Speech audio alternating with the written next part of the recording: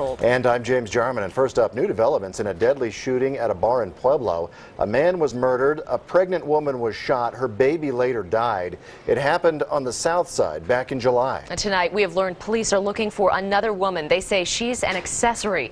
KRDO News Channel 13's Michelle San Miguel is live outside Sharkey's bar with the latest on this investigation. Good evening. Pueblo police say 4 people are responsible in some way for the deadly shooting that happened here at Sharkey's bar earlier this summer.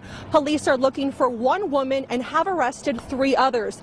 The shooting happened nearly 5 months ago inside of Sharkey's bar on the 1500 block of Evans Avenue. That's on the south side of Pueblo. The very next day, police arrested Damon Blake. They believe Blake killed Quincy Coates and shot at a pregnant woman whose baby died after being delivered. But police do not believe that Blake acted alone. They're looking for 27-year-old Lizette Borrego. Investigators say Borrego told Blake to come to the bar that night because Coates was there and she knew that Blake was looking for him.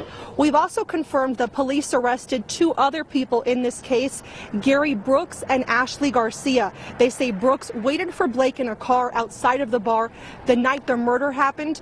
Officers also arrested Blake's girlfriend, Ashley Garcia. Police say Garcia bought the weapon for Blake. Since he is a convicted felon, Brooks and Garcia have both bonded out of jail. Again, police say that 4 people are responsible in some way for the shooting that happened here at Sharkey's bar. They're still looking for 1 woman. If you have any information, you're urged to call Pueblo Crime Stoppers. That number is 542-STOP. Reporting live in Pueblo, Michelle San Miguel, KRDO News Channel 13. All right, thanks so much, Michelle.